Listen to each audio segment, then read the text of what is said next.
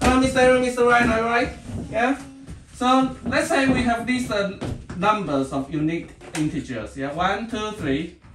Yeah, and we want to find out the subset. The subset is like this. Empty list is a subset. 1, 2, 3. 1, 2, 2, 3. 8. 1, 2, 3. 8. 1 is missing. 8. 1, 2, 3, 4, 5, 6, 7. 1 is missing. Can you find out what is missing? 1, 3. 1, 3, exactly. So there are 8, yeah? There are 3 numbers. So the total number of subset is 2 to the power of 3, 8, yeah? Why is it 2 to the power of 3? We have n numbers. For each number, we have 2 choices, yeah? We pick it or we don't pick it. So for the first number, we have 2 choices. For the second number, we have another 2 choices. Third number, another choice. So it's 2 times 2 times 2. Which is 8. Yeah, that 2, and there are n of it, yeah? And these 2 to the power of n. Okay? 2 to the power of n. Another set of problems, which is kind of permutation. Permutation. What is permutation? Like 1, 2, 3, 1, 3, 2, 2, 1, 3, 2, 3, 1, 3, 1, 2, 3, 2, 1. Okay? These are full permutation. They are n numbers. So the total number of permutation is how many? Can you tell me? Anybody? Total number of permutation. Anybody? 6.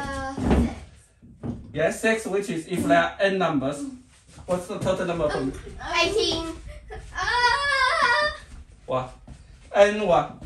And The first number, how many choices we have? 3. Yeah. 3 choice. The second number, how many choices we have? 3. No, we already used 1 number, so how many numbers we can pick for? 2. Yeah. And the third number we don't have it. Smart. So n factorial, okay? Another set of problem is called computation. Combination. 3 apples, how many ways to pick 2 apples? 3 apples, how many ways to pick 2 apples? 3. Yeah. It's the same as 3 apples picking 1 apple, right? If you look at this way, 3 apples picking 1 apple is very easy. Yeah? There are 3 apples. How many ways to pick 1 apple? 3. Yeah. Every time you pick 1 apple, it's the same as you pick 2 apples because they correspond to each other. Okay. So C n k equals C n minus k. Yeah. This is the same because every time you pick k numbers out of n, it's the same as picking n minus k out of n, right? Because look, n minus k plus k equals n. This is the same. Okay, so this is the formula. Cnk equals n factorial divided by k factorial divided by n minus k factorial. We talked about this long time ago, right?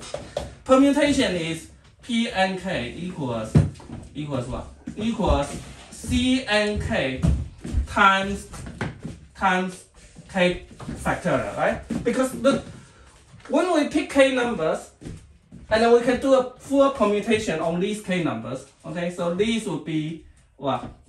So these would be cnk is this one. So times k factorial will be n factorial divided by n minus k factorial, right?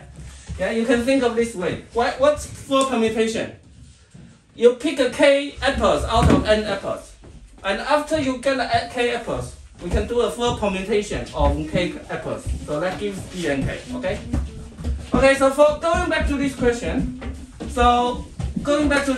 we can do this DFS search, yeah, or actually we call it backtracking or whatever. I mean, so we can come up with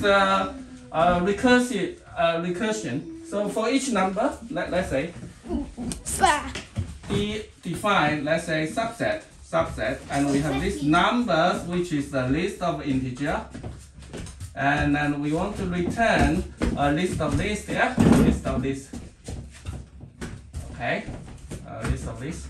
So n equals the length of numbers. So this is the numbers of numbers. The numbers of numbers, right? The length of the numbers. And then we can say answer equals empty list. And we have this DFS search. Okay, I define it as DFS, but not necessarily it's called DFS search. Define DFS. What current is the length of is the current choice, current set of the subset, and then we are picking the ith number. So when we finish picking when we reach the last number, then we can answer the append current, right? And then we return because we are running out of numbers, and then we can return. Okay, so now for the ith number, how many choice do we have? We are picking this. We are now look at this one. This is original numbers 1, 2, 3. Okay, then when I is 0, I is 0 here.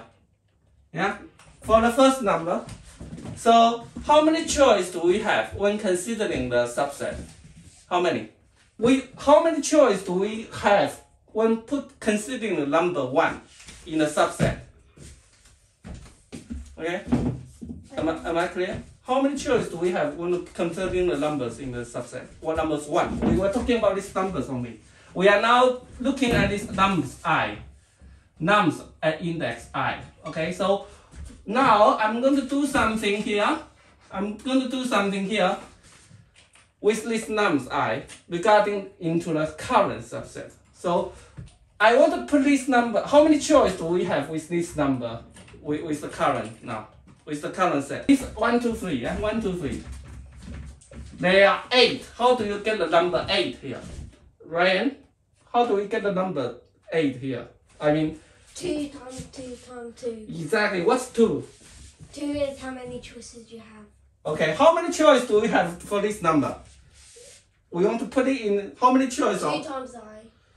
2. I to the power of 2. There are n numbers. Yeah, you are right. 2 to the power of n. For each number, we have 2 choice. Here, for each number, how many choice 2 do to we? the power of I. How many choice do we have for? To pick it or not pick it. Yeah, exactly. 2 choice. Okay, 2 choice to pick it. Okay, so let's talk about not pick it first. We not pick it. So if we don't pick it, what happened to the current? What happened to the current if we don't pick it? Skip. It's still the same, right? But the next one we're going to pick I plus 1, right? Yeah. Okay, so if we pick it, what happened? If we pick it, what happened? What should I do with the current? If I pick it, I should add it into the current, right? So current plus nums I. Okay? And then we do this depth first search. At the beginning, we start with the empty list. And then what's the second parameter here? The first one. The first one, which is 0. Yeah. And now we can just return answer. Okay? Yeah? Okay, so this is the core of our learning today. So for each number, we can pick or we can skip. When we pick it, we do nothing with the current. And we're picking next number, I plus 1 index. When we pick it, we need to append this current nums I to the current set and then move to the next number, right? And when we reach the end, this is the termination of the recursion. When we reach the end, we just put the current into the answer, okay? And that will be it, okay? That will be it, yeah? The time complexity for this one, obviously, 2 to the power of n because they are the number of the total number of the subset is 2 to the power of n, okay?